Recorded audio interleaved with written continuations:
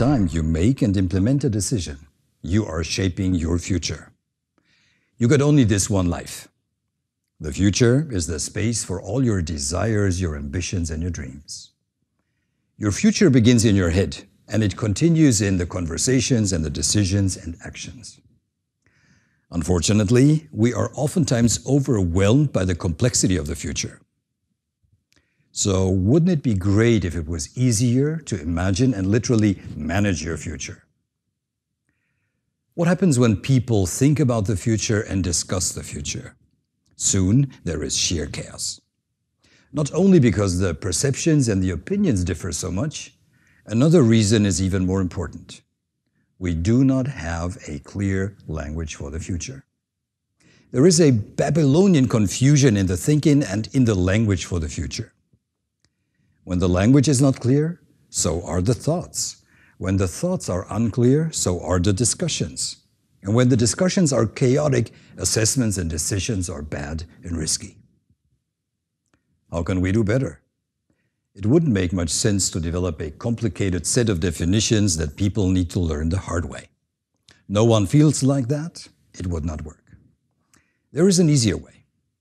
Over more than 20 years, we've been listening to people when they talk about the future. We've done that with hundreds of teams and thousands of individuals, and we discovered exactly 5 categories of futures. Those are the 5 basic motives, the desires about the future. People want to feel oriented. They want to be safe and secure. They want to be inspired. They want to have a vision and a purpose, and they want to be focused on what is to be done. This is why people are so curious and fascinated by the future. We call those 5 categories the 5 futures glasses. The good news is you don't need to learn them. They're already in your head. You're using them on a daily basis, only you're not aware. By using the 5 futures glasses, you can realistically and productively manage the thoughts in your head about the future, about your future. You can easily agree on perceptions about the future, on assumptions within your team. This means you're able to think and talk much more precisely about the future. You can apply methods and tools for foresight, strategy, and innovation way more meaningfully. And in the end, you can better anticipate, shape, and create your future.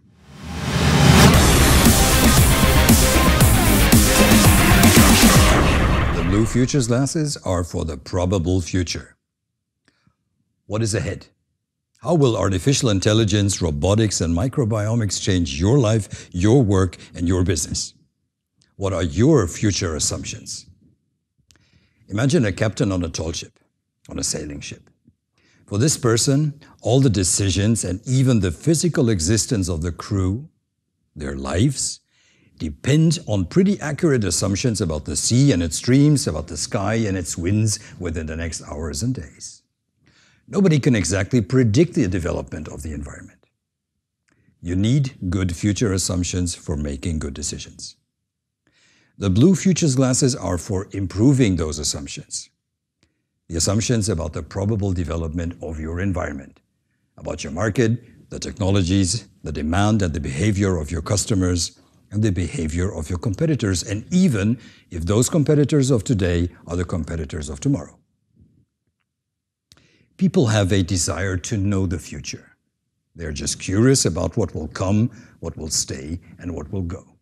They want to be oriented, they want to be safer, and thus make better decisions and reduce risk. Typical real-life assumptions with the blue futures glasses are: in 2035, the population of robots will exceed the population of humans. Or, more short-term, the global electrification of private vehicles will lead to more than 50% of new purchases being for fully electric cars in 2025. The blue futures glasses are for a passive, outside-in view. It's about the environment, about things we cannot change. It is dangerous not to question your intuitive assumptions about the future of these factors. Our brain is wired to make assumptions, but it's not wired to question them. Therefore, we need a rational, a detached, a critical mindset in order not to be jeopardized by our emotions and our habits. When we see the future the way we would like it to be, instead of the future that is probable.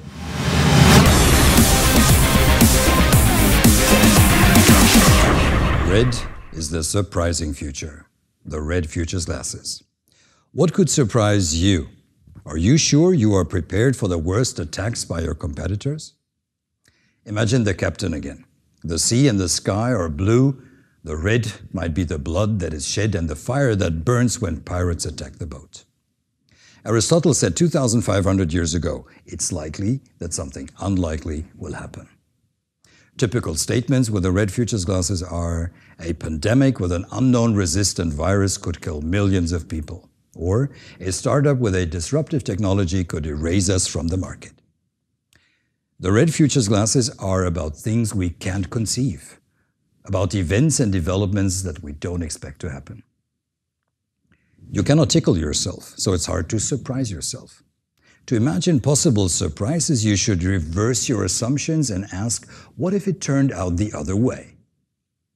You should play war games, which means you ask groups of your team to simulate possible attacks at your business model by existing or by new competitors.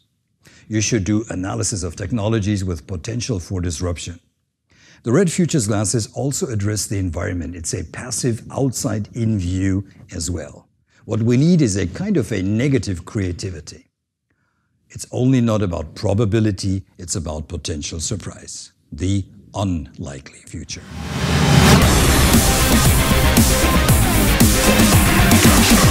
The green future's glasses are for the creatable future, for your opportunities. What will you live on tomorrow? How could you use new technologies and innovative strategies? What could you do to improve your life, your family, your business for a better or even brighter future? What could you do to make you fit for the future? People want to develop, they want to seize their potential. For the captain, the sky and the sea were blue, the blood and the fire were red, and green are the fruitful, fertile islands and destinations that the crew could sail to, and the possible routes to them. Opportunities are options and possible actions to create the future you want. Typical opportunities are, we could conquer the Chinese market through online sales. Or we could use telepresence systems to reduce time and cost for travel. Everything you might do to have and to shape a brighter future is an opportunity. It is the result of seeing through the future's glasses in the color of green. Unlike the blue and the red, with green future's glasses, we take an active inside-out view for the first time. We're shaping the future. For a productive use of the green future's glasses, we need as much creativity as possible.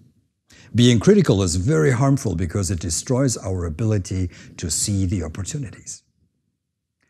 Green future's thinking provides the ideas and the mental material from which you build the desired future and shape your strategy with the following two future's glasses.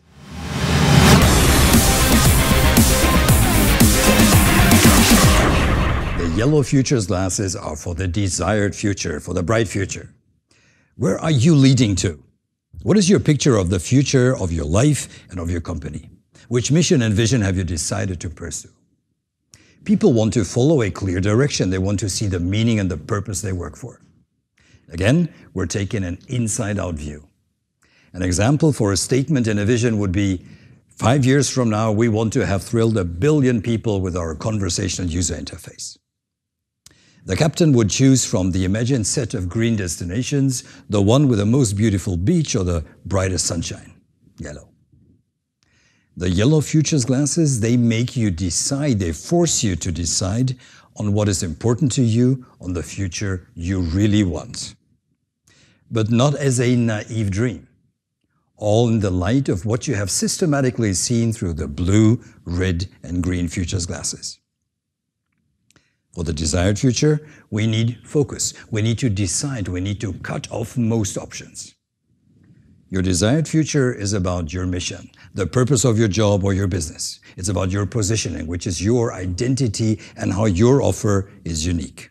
The vision, the future you want to make come true, and also the culture you want to live in.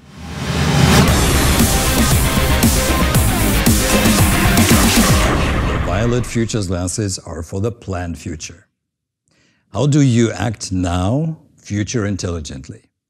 What are you going to do to make your desired future come true? It is not about long-range business planning. In a complex adaptive system, in a complex adaptive world, that doesn't make any sense. Rather, it's about the agreement in the team on the next steps in the next sprint.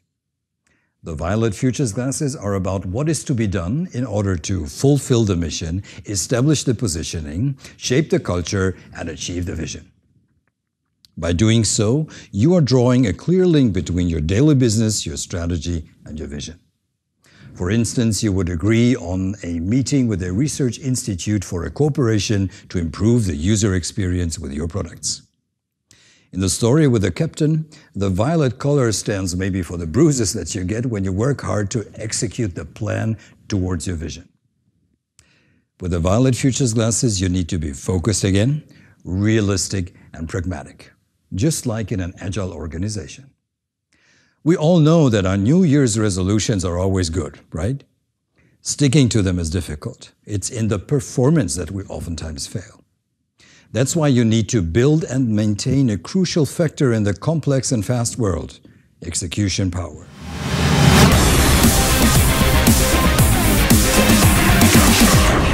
The 5 futures glasses are the first and basic element of the Eltville model for foresight, strategy, and future management.